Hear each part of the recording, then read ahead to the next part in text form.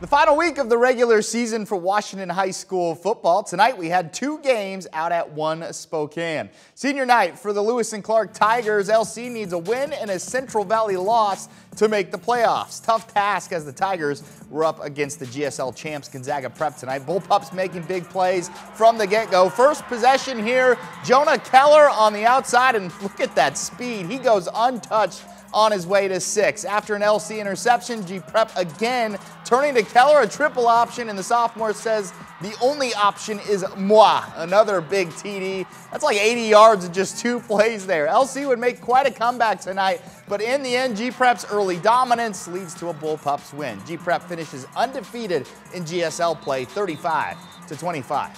The early game, Shadle Park up against East Valley. Highlanders need a win, and West Valley lost to force a 3-way tie for second place in 2A and the final playoff spot. They took care of their part. Fourth quarter here, Highlanders up a touchdown, looking for the put-away score, and they get just that. Caden Hooper for Jacob Boston. Defense would hold up their end of the bargain and close things out.